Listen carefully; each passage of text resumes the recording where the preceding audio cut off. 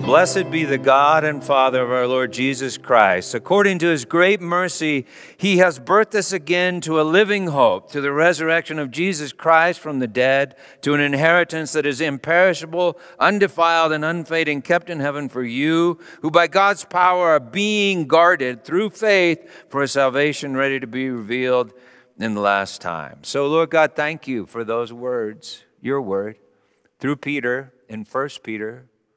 And God, we confess that we just like barely even begin to catch the edge of what I just read.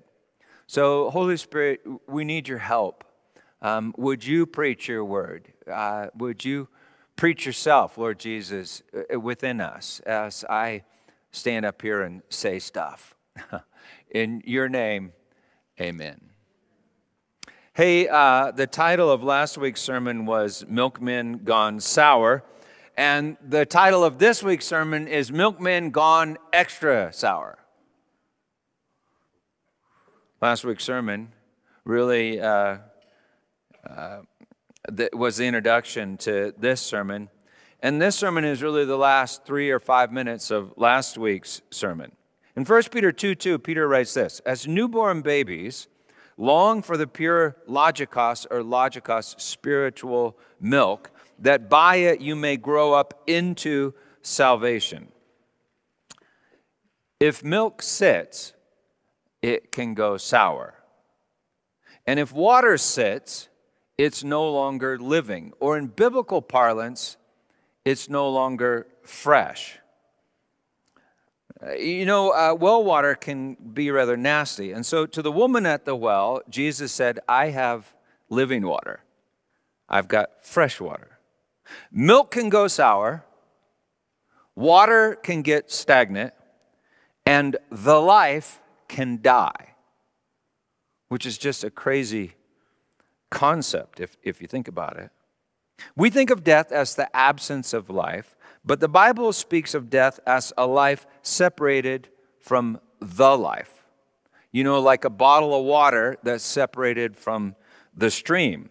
Scripture says that Jesus has or had the power of an indestructible life.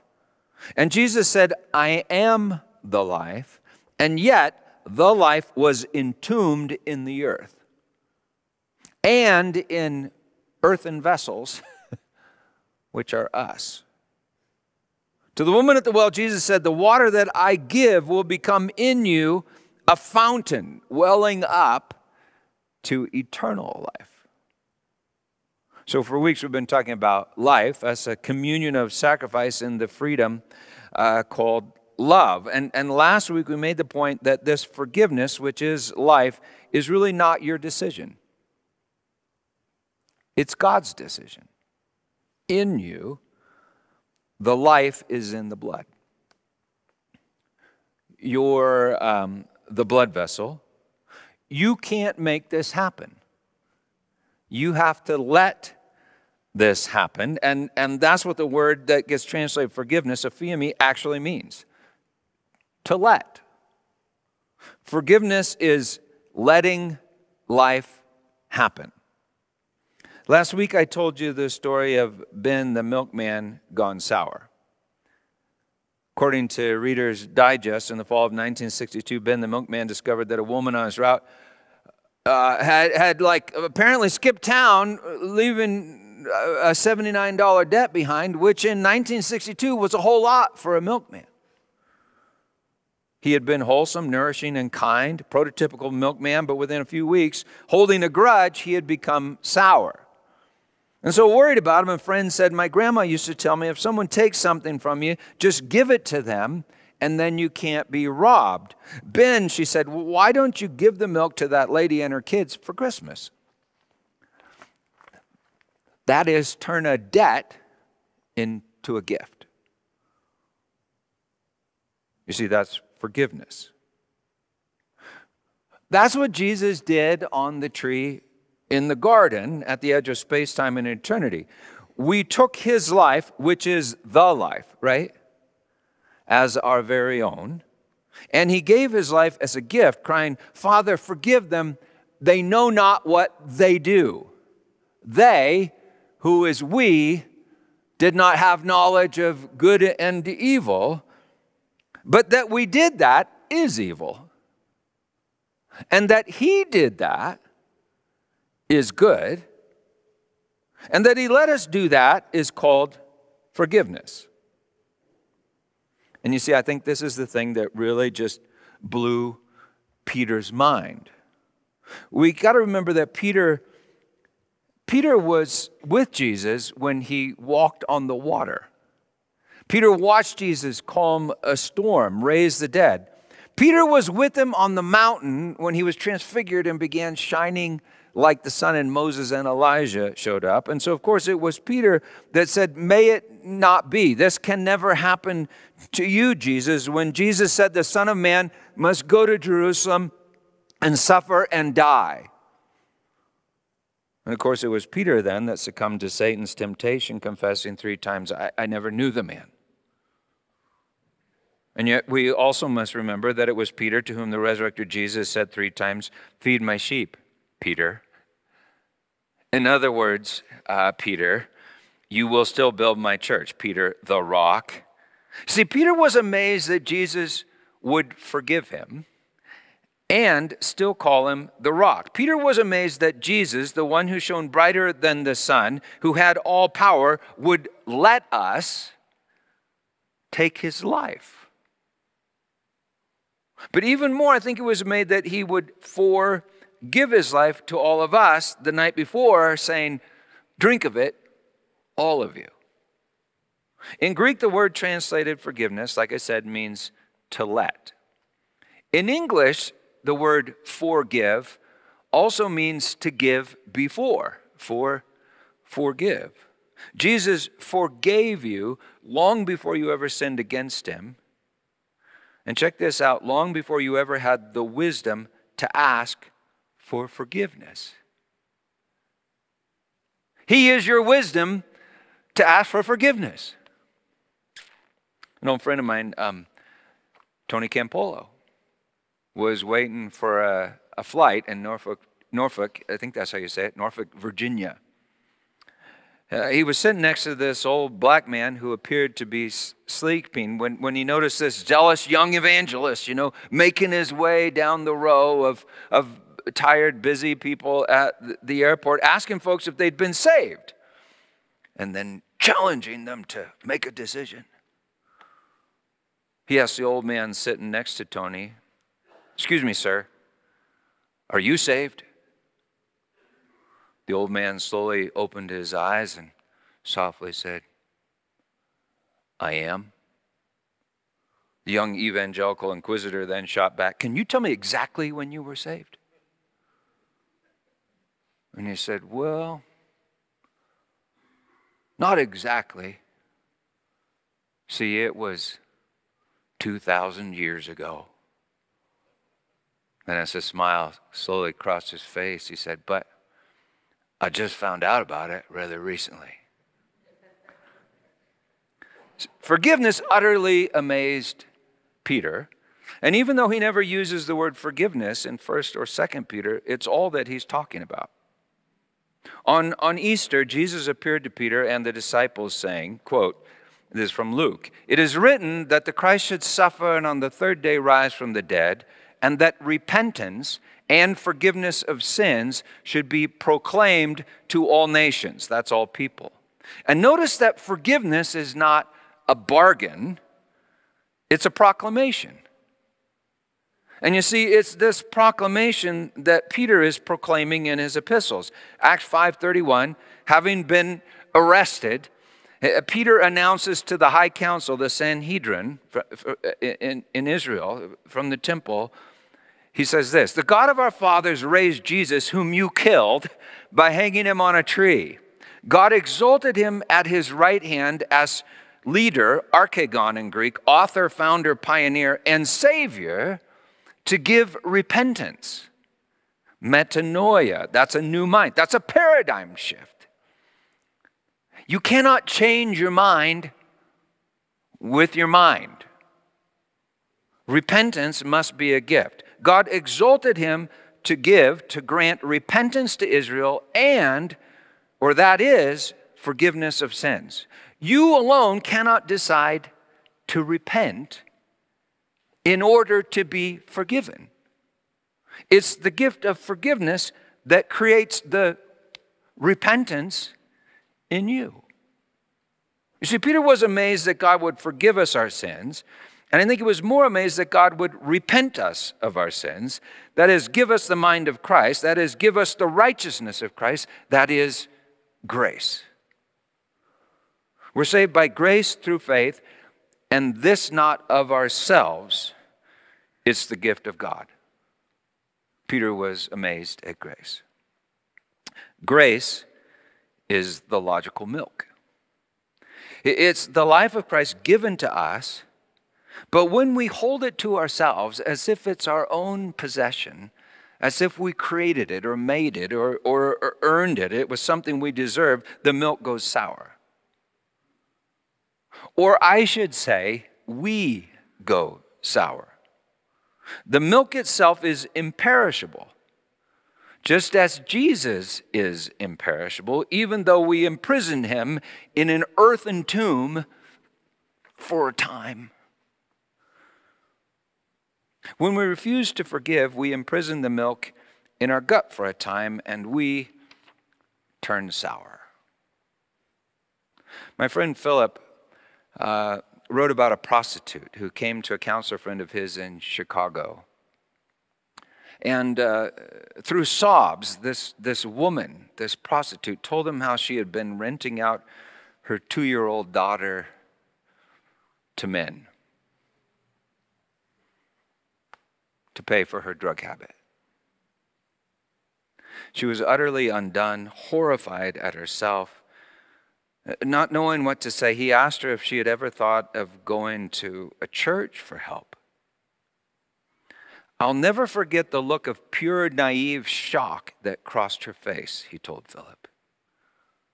Church, she cried. Why would I go there? I was already feeling horrible about myself. That would only make me feel worse. That's the opening story in Philip Yancey's book, What's So Amazing About Grace? It's one of my favorite books.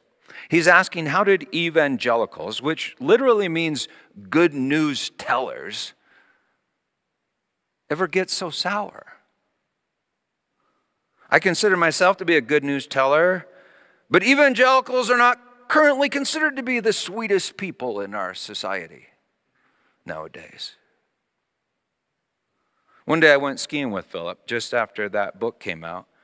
On the way up I-70, I remember he said, Peter, you just would not believe the kickback that I've gotten for that book. You would not believe all the angry letters that I've received for that book, What's So Amazing About Grace. And I think he said that right after I asked him about his thoughts about God's ability to make all things new. And he turned to me and he said, are you trying to get me in trouble?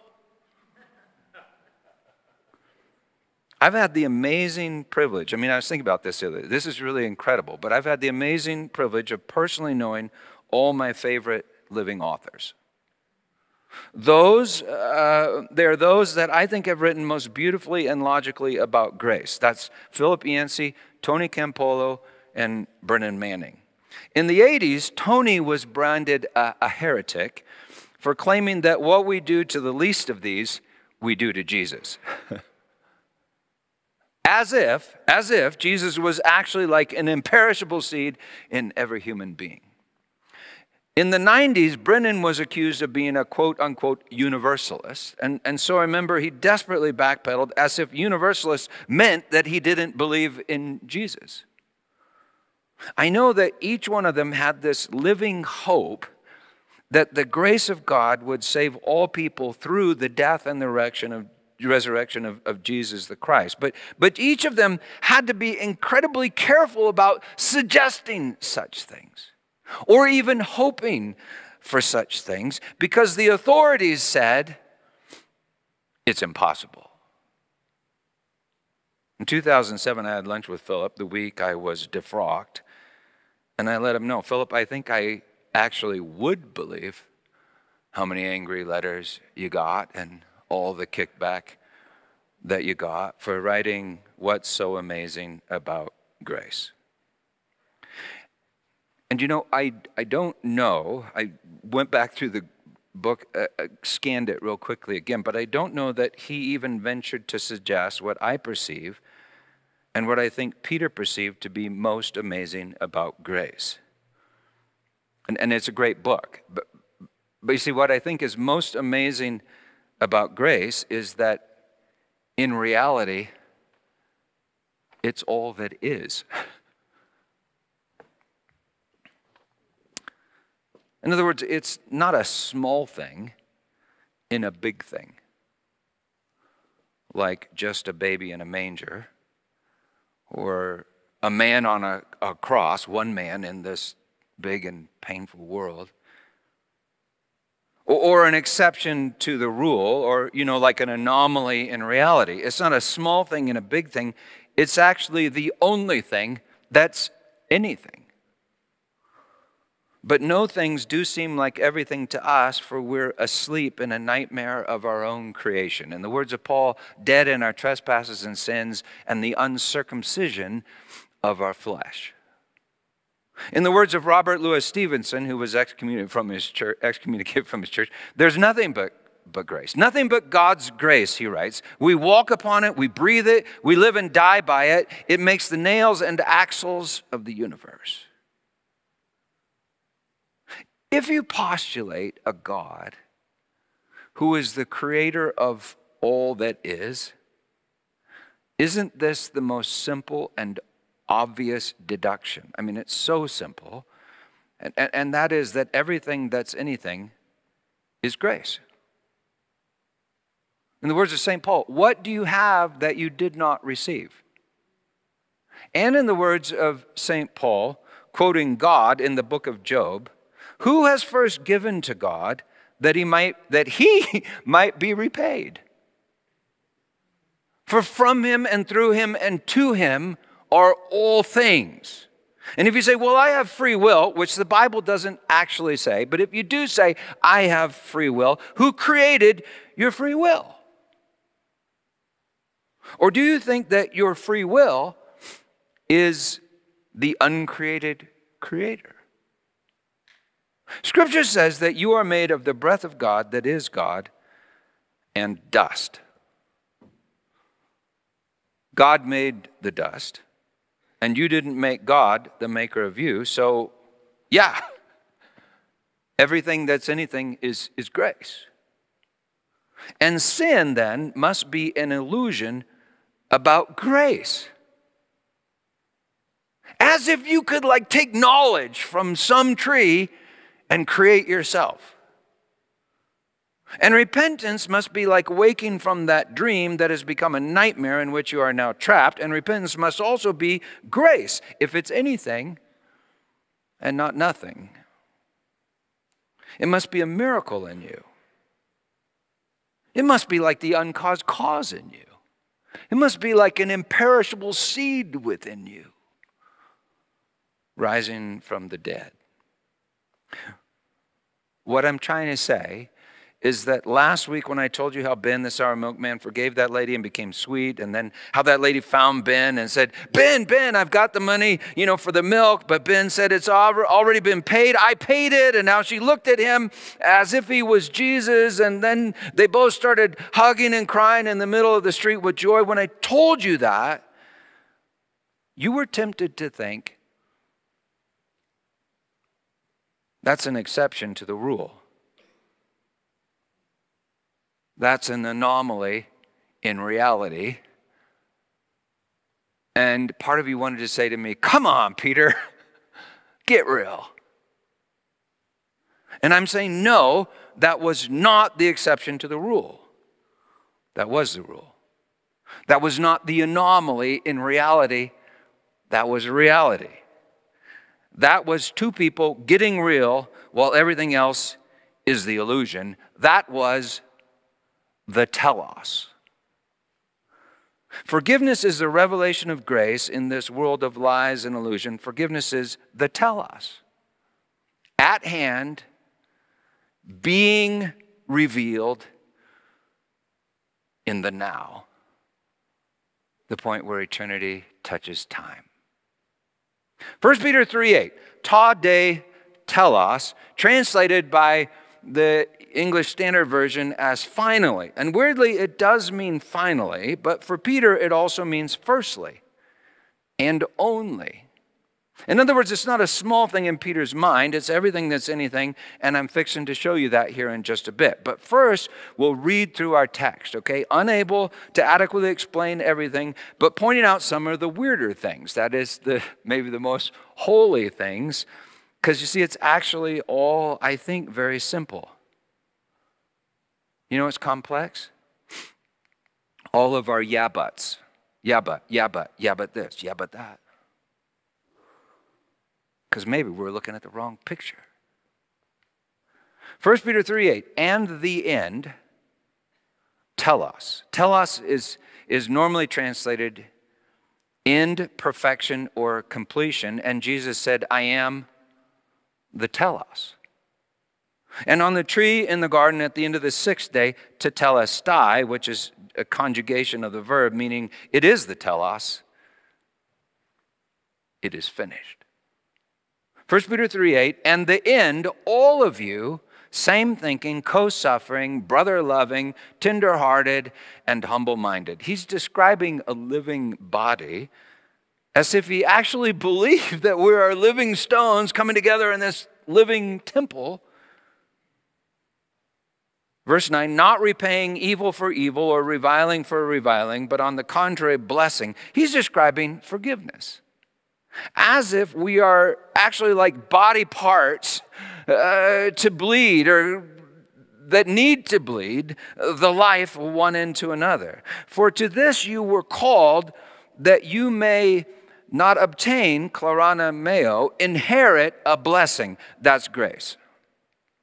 No one earns an inheritance. You have to grow up into an inheritance. Chapter 1, Peter told us you've been born again to a living hope, right? Through the resurrection of Jesus to an inheritance that is imperishable. I love that. You know, Scripture says that God alone has immortality.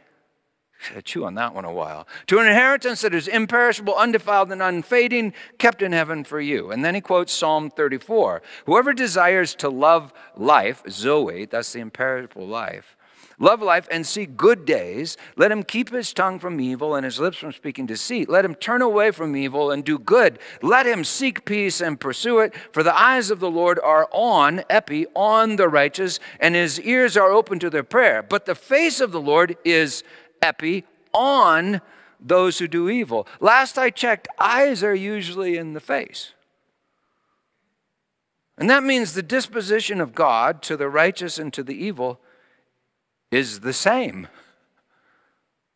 He's looking at both of them. And yet it comforts the righteous, telling them who they are. The apple of his eye. While it burns the evil, telling them who they are not. Their own creation. Then he writes this, and if you know his story, this is crazy. Now, who is there to harm you, to do evil to you, if you are zealous for what is good? And if you should suffer for righteousness' sake, blessed. In the Greek, it's just blessed. That's the 8th beatitude. Blessed are those who are persecuted for righteousness' sake, said Jesus. See, I think Peter actually believed this for some crazy reason. And so when he was fleeing Nero's persecutions in Rome and has the vision of Jesus walking into Rome with a cross, he turned and he ran back into Rome in order to be crucified with Jesus. Because he wanted to. It was blessed. He writes, have no fear of them. Literally, in the Greek, of their fear, fear not. Nor be troubled, but in your hearts honor Christ as Lord, as holy, always being prepared to make a defense, apologia, about the Logos, and about the Logos to anyone who asks you for a Logos, a reason for the hope that is in you. So people should be asking, what kind of milk are you drinking? You have a hope that just won't quit. Look around you. Where's the logic in that? Yet do it with gentleness and respect. Phobos, that's fear. Fear, but not fear of them. Having a good consciousness, that's the consciousness we get from dwelling in the inner sanctuary, which, in the Old Testament is the presence of the age to come. So that when you are slandered, those who revile your good behavior in Christ may be confounded, ashamed. As Peter told us, they will glorify God for your good deeds. So they will realize that all their good deeds have been evil deeds, and yet this realization will be hope, for all your good deeds are grace. For it is better to suffer for doing good, if that should be God's will, than to do evil. For Christ also suffered once, hapax, sometimes translated once and for all. For Christ also suffered once for sins, the righteous for the unrighteous, that he might bring us to God, being put to death in, and now flesh is in the dative. So that means in can be translated by, to, for, as, or in. In is pretty good. In the flesh, but made alive in the spirit. The first Adam became a living soul, writes Paul, but the last Adam a life-giving spirit, that God may be all in all. He was made alive in the Spirit, in which he went and proclaimed to the spirits in prison, because they formerly did not obey when God's patience waited in the days of Noah, while the ark, fascinating study there about what that word ark is, like a coffin and a boat, while the ark was being prepared, in which a few, that is 8 persons, were being brought safely through water. 8, I don't know if you knew this, but 8 is 1 plus 7. 7 are saved because of 1, the Savior, Noah. In Hebrew thought, 8 is an endless 7. It's the endless seventh day, the telos. 8 persons were brought safely through water.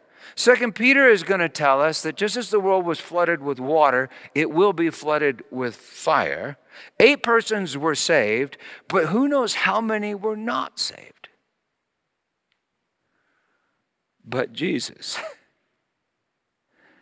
crucified here, descended there, to wherever that may be, and preached. What do you suppose he preached? He proclaimed. And now I need to just stop and point out that these verses are really utterly incomprehensible to modern Christians, particularly modern evangelical Christians. But I think they were perfectly clear to those that read this letter 2,000 years ago. And that's because we modern readers are utterly confused by one English word with German roots. And you know what that word is? Hell. Hell, defined as endless conscious torment, is a concept that just cannot be found in Scripture and is literally excluded by Scripture. However, you will find words translated as hell in English Bibles. And so, of course, our thoughts on this topic are utterly confused and illogical. In fact, most people nowadays think of 2 biblical ideas as being the exact same thing, when in reality they are like exact opposites, not equal opposites, but opposite things. And we call both of those things hell. So if you've been around a while, you've seen me do this, but I probably should do it every couple weeks. Hell number 1, think of over here, with the Hebrew word Sheol, or the Greek word Hades, is transliterated into Greek, and the Septuagint is Hades. In Greek mythology, Tartarus is the lowest level of Hades, and that's important because Peter's going to talk about Tartarus a little bit in 2 Peter. Hades, Sheol, is the realm of death, which is not God's will and not the work of his word. It is the realm of I am not. It's the realm of the lost, the liars, the dead, and the shadows. What for right now I'm going to call hell number 2 is extremely different. It is the eternal fire.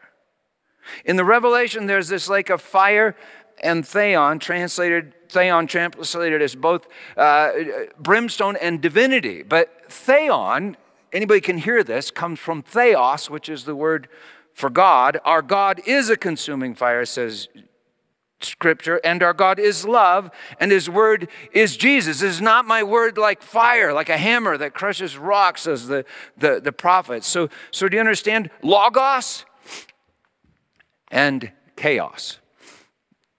Light and dark. The way and the lost. The truth and the lies. The life and death. And hell number 2 is eternal. That does not mean forever without end. That's why I always say without end and not forever, because they aren't the same thing. It does not mean forever without end. It actually means something entirely different, which we're going to define in a minute. But hell number 2 is eternal, and hell number 1 is not. So damn not eternal. Hell number 1 is our bad will. And hell number 2 is God's will, which is the good and is always free. It is burning hot, amazing grace. There's one other word that gets translated as hell, and one other idea that we speak of as hell, and the word is Gehenna. It's the idea of judgment, and we could call it hell number 3. Gehenna simply means valley of Hinnom in Hebrew, also called Tophet, meaning place of burning. Isaiah 30, verse 33. Tophet was established of old, the breath of Yahweh, like a stream of brimstone, doth set it ablaze. It's the valley that surrounds Jerusalem on 2 sides. It's the boundary between the new Jerusalem, containing a new heaven and earth, and this world of ours, this world of space and time. Hell number 3 is the place where hell number 2 confronts hell number 1. At the northern end of the valley, that valley, just outside of the city walls, Jesus was crucified on a tree in a garden and cried, "Father, forgive them. It is finished." It's the judgment of God. It's the light descending into the darkness. It's the truth descending into the lies. It's the way descending into the land of the lost. It's the life descending into death. It's Jesus descending into hell. Hell number 2 descending into hell number 1, as I've discovered, is described throughout Scripture and clearly stated in the oldest of creeds, the Apostles' Creed that we just read. And modern Christians have been told by the church that it's impossible.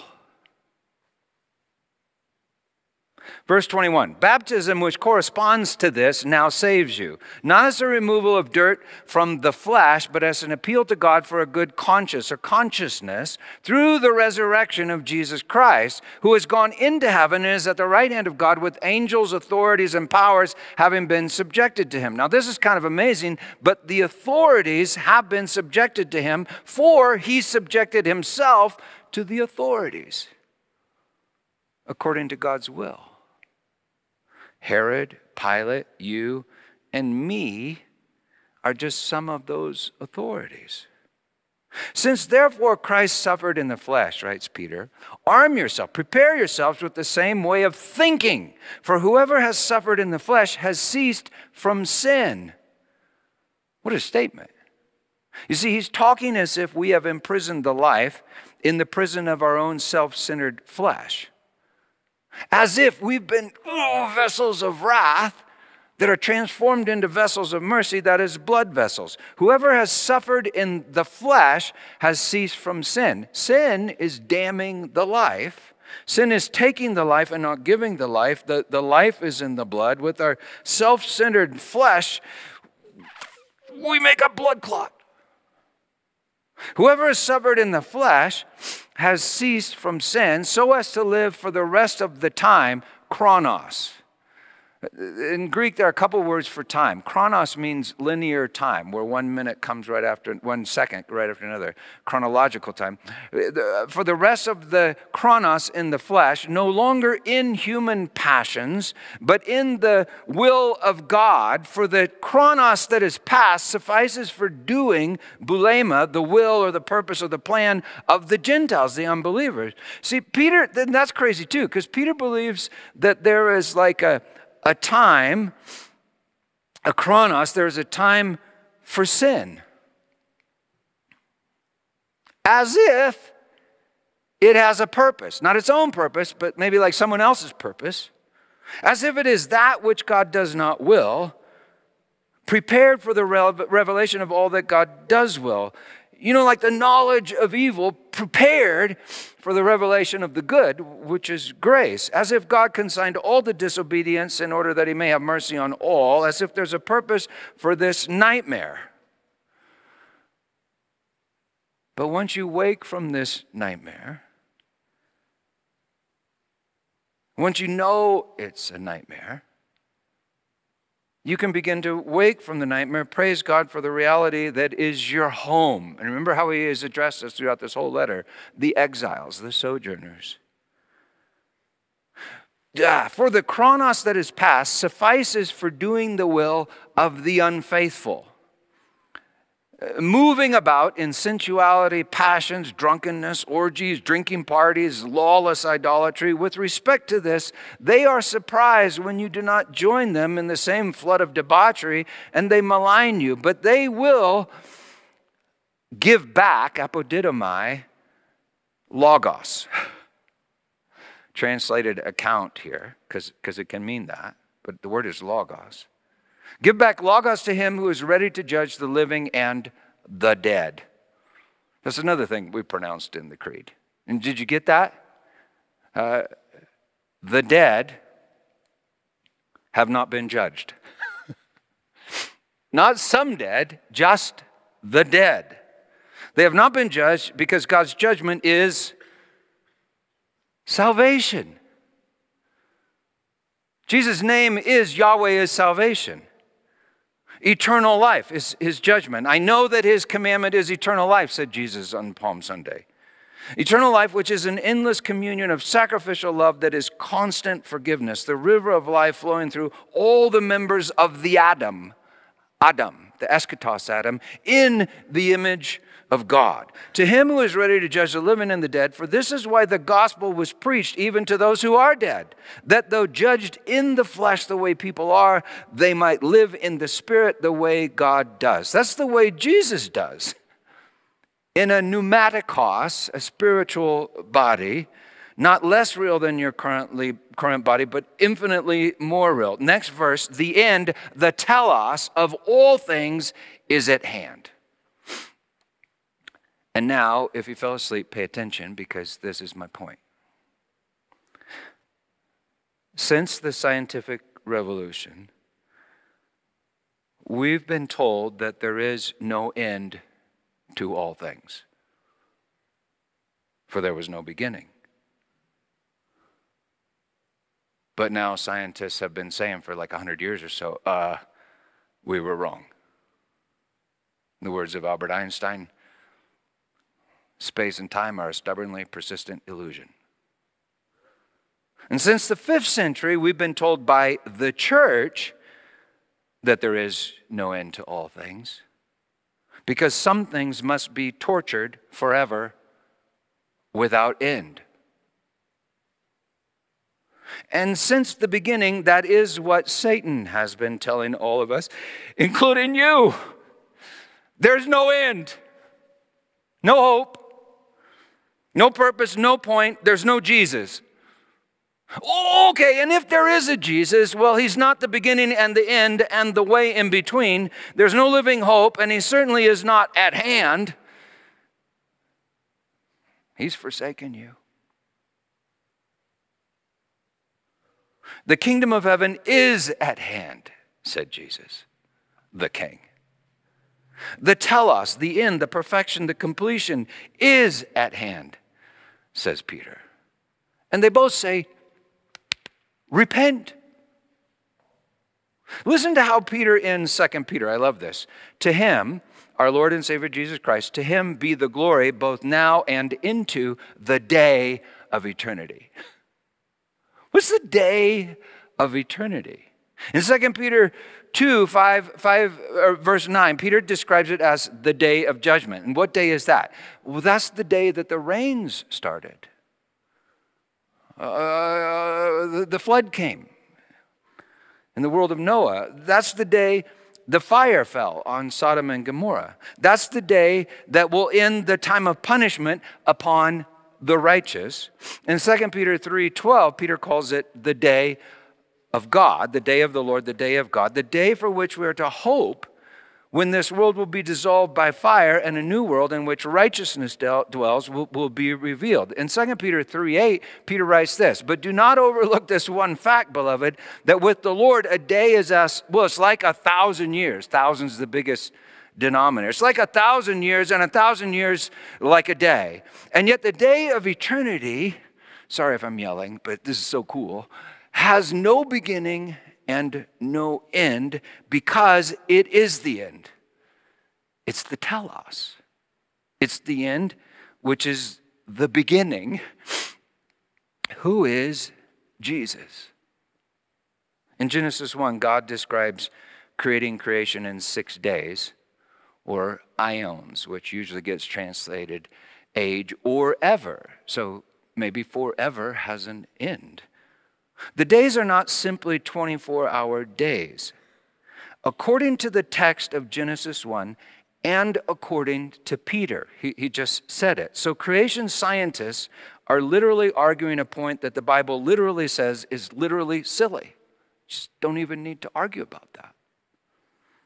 God creates in 6 days that each have a beginning and an end in Genesis 1, but the seventh day has no beginning and no end. It's God's day, the Sabbath. We celebrate the Sabbath every week, but God's Sabbath is not like any old Sabbath. It has no beginning and end, and it's not part of chronological time.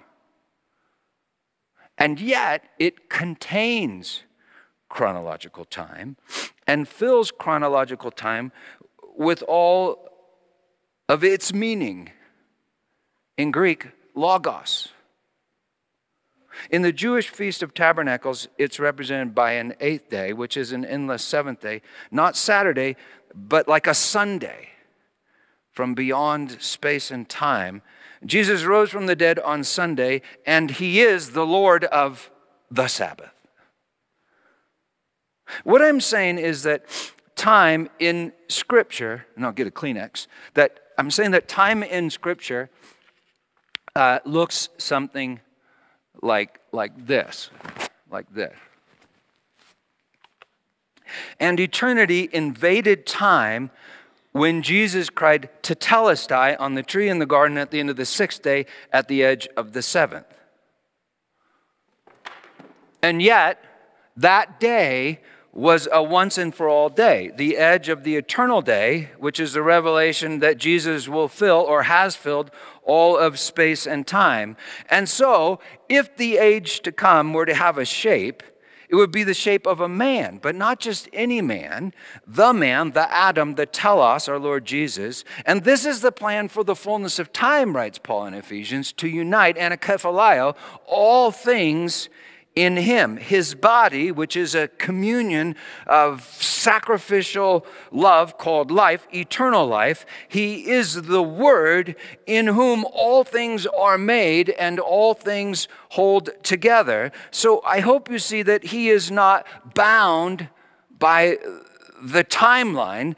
The timeline is literally contained within him, who is the beginning and the end and the way in between. I mean, like from one moment to another, the way in the eternal day, the ion to come, one moment in time does not follow another moment in time.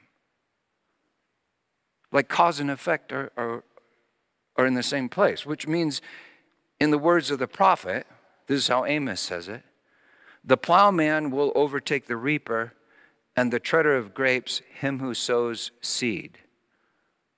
That is, the moment you take his life on the tree will be revealed to be the very same moment that he gives his life on the tree.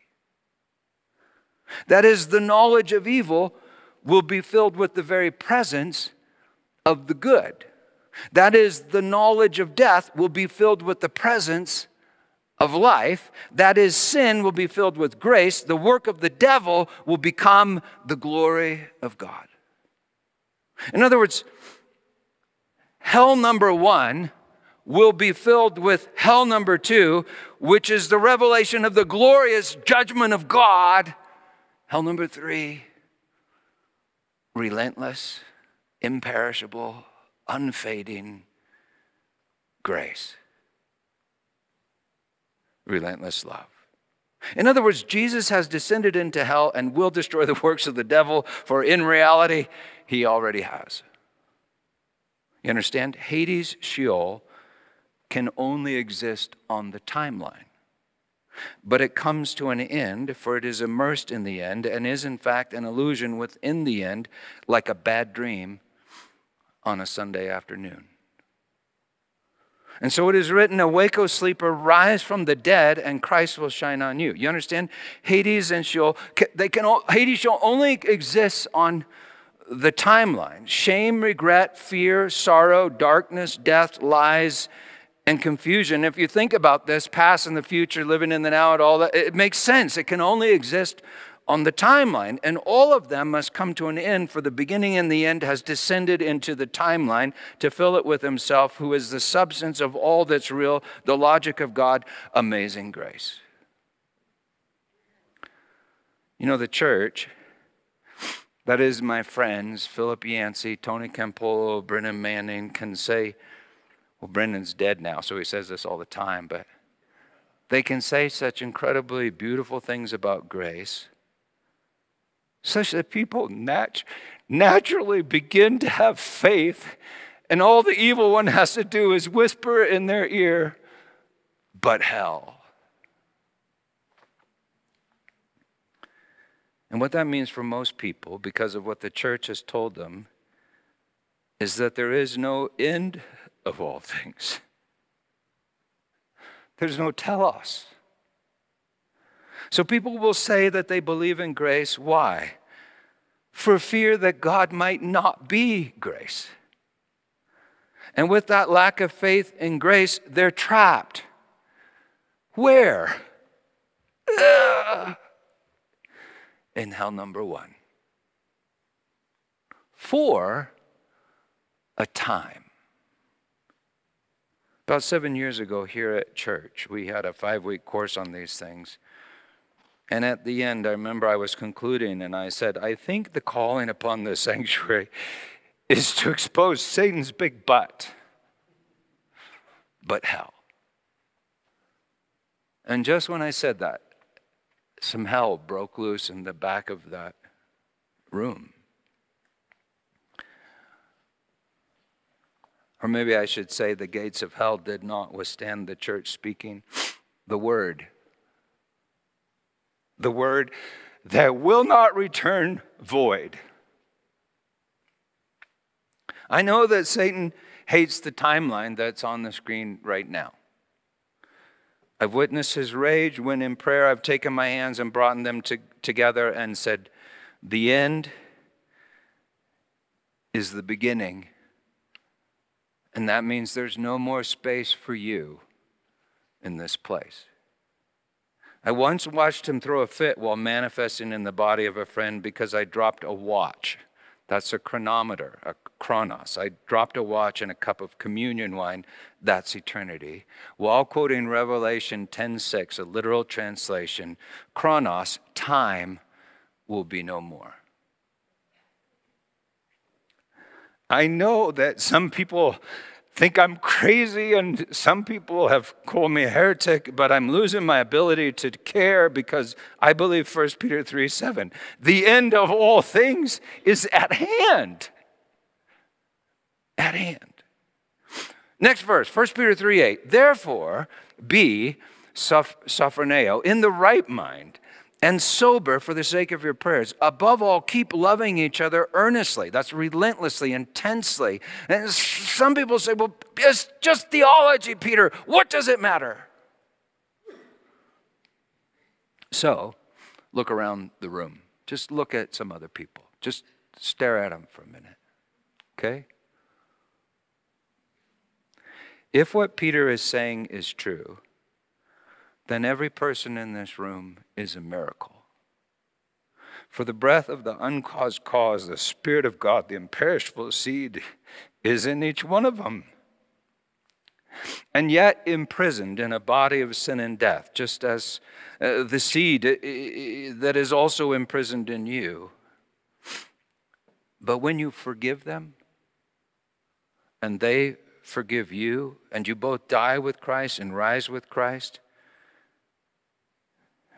and Christ in you then begins to commune with Christ in them, you will realize that you are them. And together we are the very temple of the living God, the body of inexpressible delight that has no end, for it is the end. Has no end because it is the end. In other words, you will hold them, and you will begin weeping with them on streets of gold.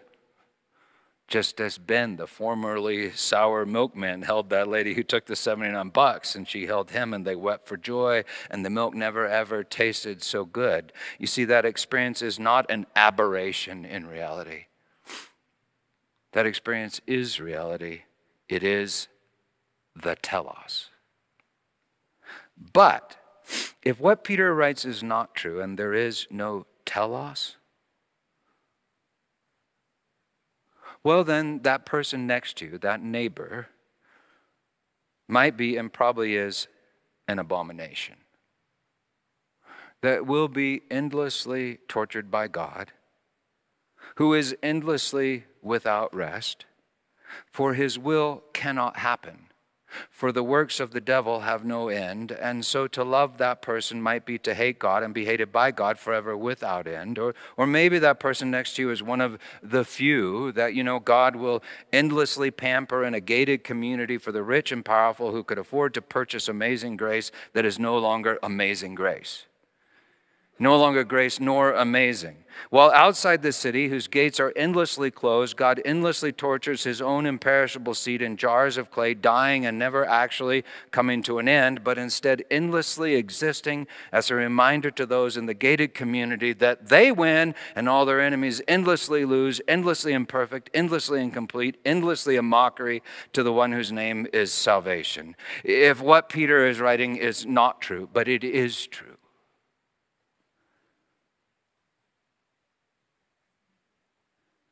is what I just described the logic of God, the first thing or the second thing? Which one is the logic of God who is love? The gated community where the gates are always closed, unlike in the Revelation, is that the milk that we are to deliver? I, for one, cannot think of anything more sour. And so this is our message. Our word that I think we are supposed to deliver to the institutional church and each one of us. Repent. For on the night that he was betrayed by all of us, I'll move this out of the way. On the night that he was betrayed by all of us, he took bread and he broke it, saying, "This is my body. Take it, eat it. Stick this in your gut." And in the same way, after supper and having given thanks, he said, "This is the covenant." Scripture calls it an eternal covenant. "In my blood, poured out for the forgiveness of sins. Drink of it, all of you. And do it in remembrance of me.